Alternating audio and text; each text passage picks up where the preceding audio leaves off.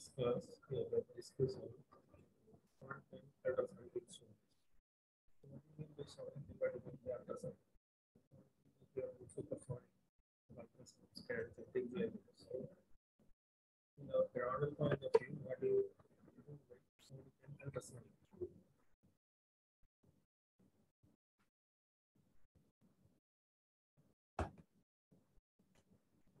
An ultrasonic scaler is an instrument vibrating in the ultrasonic range, which is contained by the stream of water and be used to remove under deposits from the such as composites and films from stains. So that is similar. The instrument vibrates because you will see it with your eyes. Instrument vibrates in the ultrasonic range, which is accompanied by stream of water. Water is used as a coolant because ultrasonic vibrates if it is produced. So the water acts as a coolant and it will flushes away the water cleaning away. Unit consists of an electric generator and interchange of tips. It has a motor of an electric generator, the handpiece which is used for doing the scaling, and interchangeable tips of different sizes and shapes for cleaning the different areas. And it mainly works by converting electrical current into mechanical energy in the form of high frequency vibration instrument. Electricity generated electrical current into mechanical energy from high frequency vibration mainly at the instrument tip, and use water cooled instruments and the vibration approximately 20,000 to 50,000 cycles per second. There are two types of scalers which are available in the market. One is magnetic sensitive, it is not used now, it was used earlier, and other one is a piezoelectric, which is used now.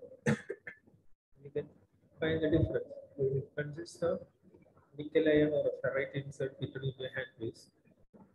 Inside the handpiece, electromagnetic fields are created, leading to expansion and contraction of the insert, and expansion and contractions are carried to the scale to this vibration. Magnetic sensitive tips will be there, it is inserted into the cavity, and it will be packing in the so many electromagnetic fields. Nickel ion or ferrite insert between the handpiece. So many electromagnetic fields are the expansion and contraction of the insert produces the energy at the tip. Piezoelectric, which is used now, consists of quartz crystal in the handpiece, and it is an alternating current passed through the quartz crystals. The diameter of the crystal changes because of the alternating current. These crystals in the quartz crystals vibrate the alternating current and vibration at the scalar tip. The frequency is approximately same for both 30,000 and 40,000 Hz. The amplitude is of wide range for magneticity, that is 30 to 72, and it's only 72. And the motion is elliptical. It's elliptical motion. The piezoelectric, it is in the linear motion. And there is a hammering or scraping action of the magnet, tapping of scraping action. And for magneticity, the power, with the piece like this, the power is there on all the surfaces. And for piezoelectric, the power is seen only on the lateral surface. And recommendation of using ultrasonic should be always using low power setting. Because the high power setting means a high speed. What happens is that sometimes even the metal is thrown away, so it causes hypersensitivity. So using low power setting and adequate supply of water is there to reduce heat and even helps in flushing. Use quick light back and forth brush stroke. Should be always using brush strokes. Or can be using like a use it like you are keeping the mission on and without removing it, like the foot control, you are continuously doing it, the power will be always reduced. And remove roughness on the tips to prevent scratching on it. The tip is rough, always change the tip, otherwise the scratching on the tooth surface will be there. And you should always wear protective gloves and face mask until lots of aerosols will be generated. And always, after cleaning, check for tooth surface for remaining deposits. Finally, scaling and cleaning water, there will be lots of surface in the to finish with the hand instrument to obtain a smooth surface. Do not apply pressure on the tip because it will damage both root surface and the frustration. Don't apply, use it with a slow pain brush stroke movements.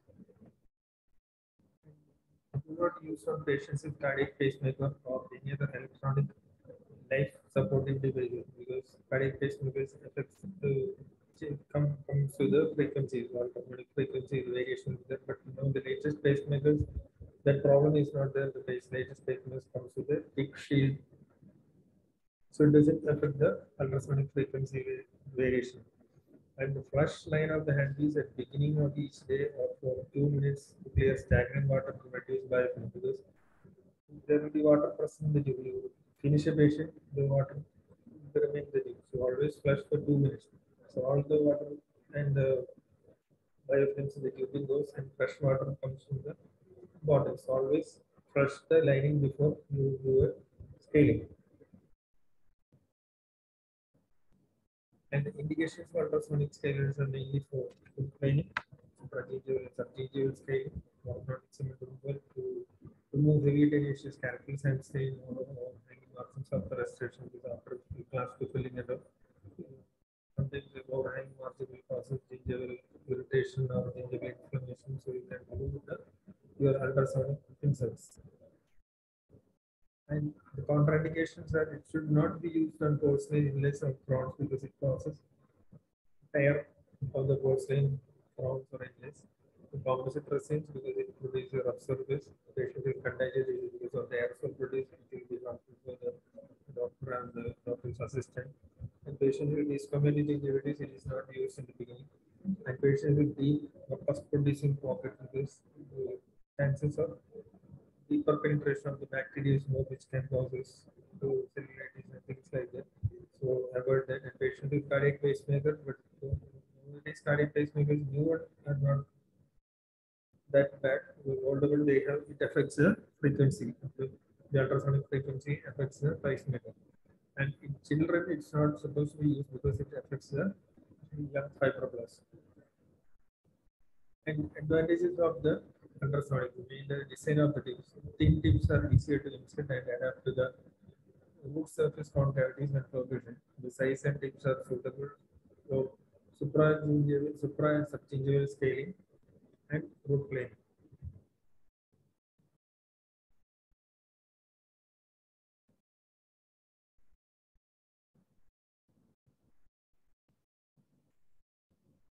Size and shape of tips are suitable for supra and subgingival scaling and root planing, and it moves less cemented. Water lavage is so flush calculus, debris, and even the blood and the products and the plaque. And it also helps in irrigation, periodic box irrigation. Sometimes some scalers come with adding chloroxylene or any antimicrobial agents can be passed along with the scaling. It removes blood and debris and antimicrobial effect and endotoxin removal is there. It is always used with light touch, not much pressure is applied, less fatigue to the clinician because you do hand scaling, you will be tired because your hand will be tired after doing scaling. So less fatigue to the clinician because not much pressure is applied. Increase patient comfort and accident because less traumatic and the work finish fast and patient we no need to speak and always because when the suction, so patient feel comfortable and requires less chair side time than hand scaling and less soft tissue trauma and post-operative discomfort. So scaling is done, patient doesn't have much post-operative pain or any complications or discomfort. The main disadvantage is that it's less tactile sense to the root surface and because reduced visibility to the water spray. Because you know the water spray comes, you won't be able to see how the area is clean. It requires high speed suction. They're almost now in almost all clinics. But produces contaminated aerosol. That's why we always advise to use mask and shields or whatever it is. Produces microscopic rippling of the root surface. And that rippling of the tire of the root surface causes sensitive, transient hypersensitivity. And production of excessive heat can lead to pulp damage and sensitivity. Sometimes you use less water spray. Chances of excessive heat production and causes pulp damage and even sensitivity. It works by two principles. The ultrasonic scale works with two principles. One is cavitation, the other one is acoustic microsonic. What do you mean by cavitation? It's not the formation of the cavity, the vibratory motion of the instrument with the continuous stream of water, production of tremendous pressure, and the collapse of water bubbles. Water bubbles in the water bubbles in the release of shock waves, which is called as cavitation. It is a combination of the vibrating dip against the deposit, causes high frequency sound waves, and exploding bubbles allows calculus removal. And the exploding bubbles also causes lysis of cell wall. Other than the bubbles causes breakage or lysis of the cell wall, and it also helps in calculus removal. What are the difference between the ultrasonic and hand instruments? Ultrasonic mainly works based on the vibration, acoustic streaming, and cavitation. And scaling, the mechanical removal of deposits. Used on heavy tonnages deposits and say used on all amounts of deposit. Instrument tip is dull and bulky, and scaling instrument tip is thin and sharp.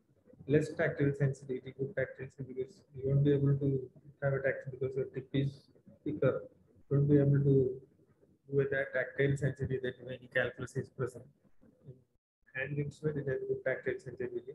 Digital motion with light pressure is required. Hard motion with activation used with firm pressure. And ultrasonic is inaccessible to some areas because of the tip design, and hand scaling is of greater accessibility. Less time is required, more time is required. Less clinical fatigue, more clinical fatigue. Water spray process patient discomfort. Hand scaling, no water spray. Possibility of damage to tooth from heat buildup and no heat buildup. Aerosol is produced, no aerosol, contraindicated in patients with pacemakers and contagious disease, not much contraindication. A smear layer is produced. What do you mean by a smear layer? It is defined as any debris acidic in nature produced by reduction or instrumentation of enamel in clean or cement. And produced by the reduction or instrumentation of enamel in cement. An amorphous microcrystalline layer of debris on freshly cut retinal tooth surface. Mainly composed of denatured collagen, hydrogen sulfate, and other debris.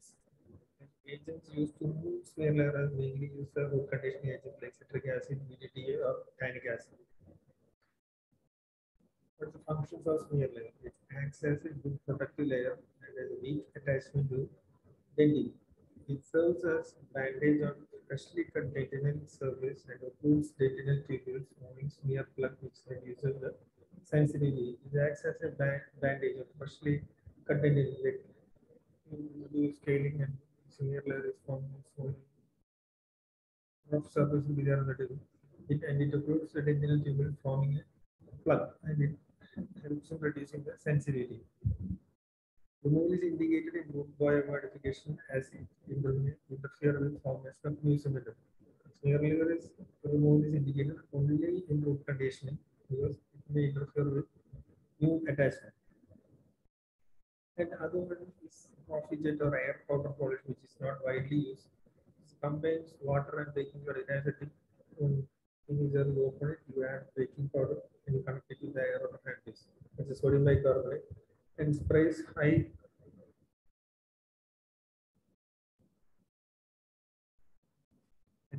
high pressure water to blast away soft deposit. Baking soda acts as fumes to screw extrinsic stage. Extrinsic screws and two sprains are removed because of the high pressure of the baking soda. Main indication is to remove stains prior to bonding, before tooth whitening, and remove deposits from dentures, appliances, etc.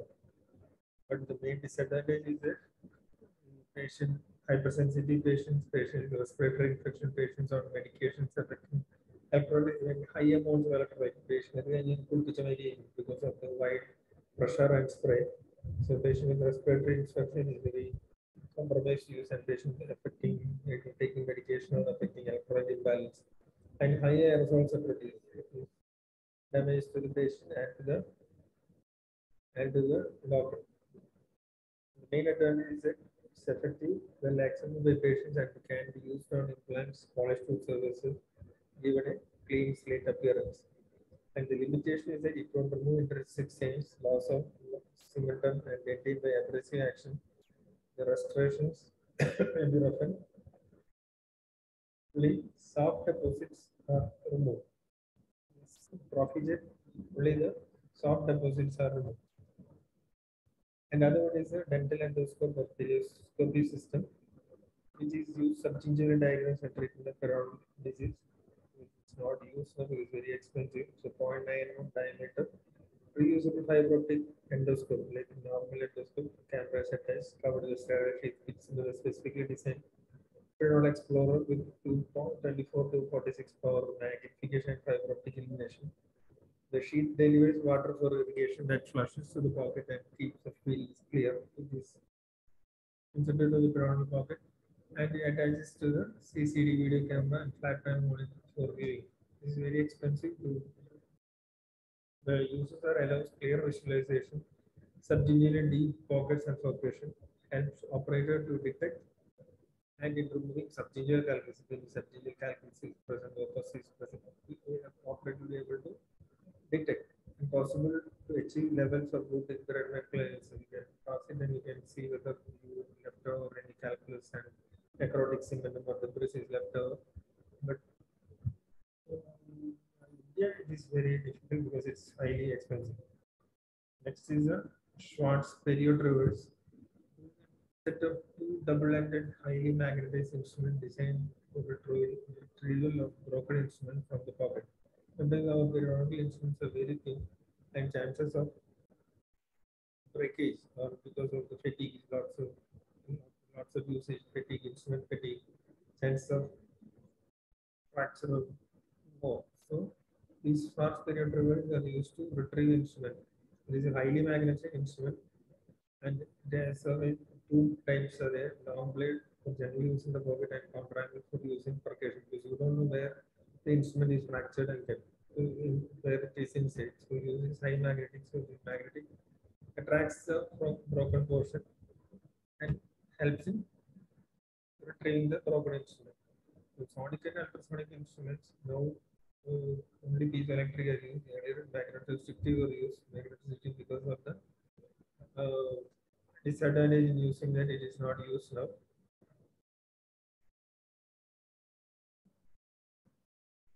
The nickel ion ferrite inside in the handpiece, the electronic rating expansion, because it has a movement on all sides in piezoelectric because of it. What's crystal in the handpiece and it's the vibration only at the lateral side, that is vibration on all the surface. And paint brush stroke is used. And use of ultrasonic, always check adequate supply of water. It should not be generated, and a protective face mask and wire should be there. And after scaling also, you should always check for use hand instrument to remove for the present. And patient with cardiac pacemaker, you should use with precaution. And always flush the handpiece 2 minutes before the treatment and 2 minutes after the treatment, because to remove the biofilm in the tubing. Main indication for root planing, supragingular subgingival irrigation, orthodontics, removal of stains and calculus, overhanging margins of the root. Contraindication mainly should not be used on composites, porcelain crowns, patient is contagious, diseases, discontinuity, deep pus forming pockets, cardiac pacemaker, and even in young children because it damages young fibroblasts.